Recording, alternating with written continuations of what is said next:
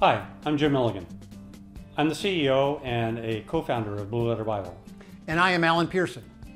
As Director of Donor Relations and Development for BLB, I have had the awesome privilege and opportunity to meet with BLB partners all across the USA, from Florida to Alaska. Today, we're going to answer some of the most common questions I've received when meeting with BLB partners and supporters.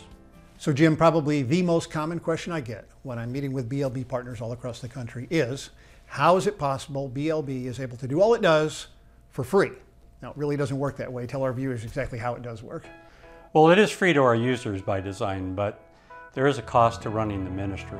And we've been doing the Blue Letter Bible now for about 20 years, but for the first 15, 16 years of the ministry, there was a different funding model than we currently have today. And to really understand what's happened, we need to go back in history a little bit.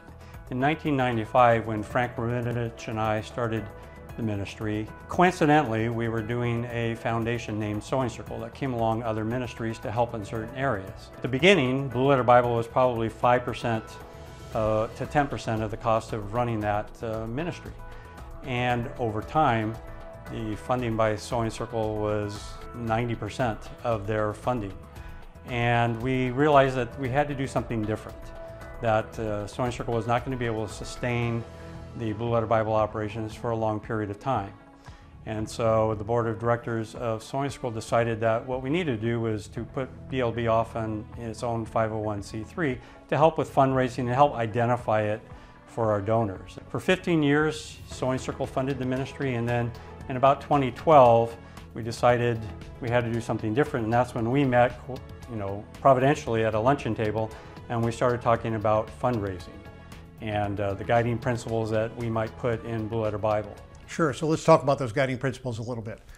For us, first and foremost, we want all of our donors to be led by God to give and not by anything we would ever say or do. That's number one for us, always will be. The way we look at it, it's all His. It's all His economy. All the money belongs to Him. And if after prayer a donor is led to give to a different ministry other than Blue Letter Bible, we say hallelujah. We are not in competition with other ministries. Would you say that's rare in the industry of fundraising?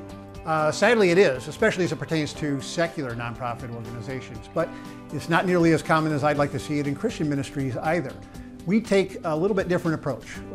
We focus on the donor and the giver rather than the gift. We want to treat all of our partners with the same respect and gratitude, regardless of the size of their gift, because you never know when a very small gift in relationship to potentially other gifts is a widow's mite. So again, we try to look at everything from that donor's perspective, and for us, it's all about building a relationship with them. Relationship focused on stewardship and cheerful giving.